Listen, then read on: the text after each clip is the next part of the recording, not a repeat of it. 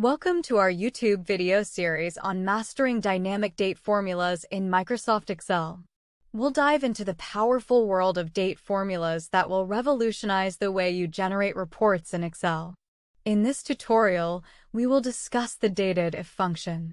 This powerful date function in Excel calculates the difference between two dates. The syntax of the formula is as follows.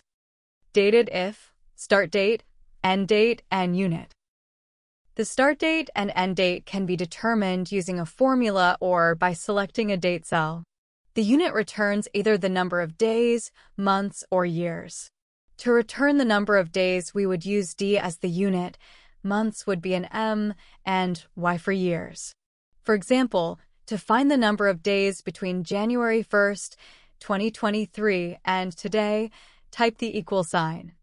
DATEDIF, open parentheses, date, open parentheses, 2023, comma, 1, comma, 1, closed parenthesis, comma, today, open parenthesis, closed parenthesis, comma, quotation mark, D, quotation mark, closed parenthesis.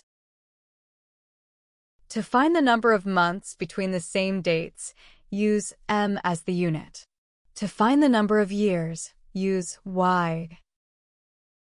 To replace the start date with a date from an existing cell, we would replace the start date we entered, 2023, 1/1, with a reference to the cell containing the date we would like to use. For example, if the start date we wanted to use was in cell B1, we would type the equal sign. DATEDIF, open parentheses, B1, comma, today, open parenthesis, closed parenthesis, comma, quotation mark, D, quotation mark, closed parenthesis. To replace the end date with a date from an existing cell, we would replace the today, open parentheses, closed parentheses portion of the formula with a reference to the cell we would like to use.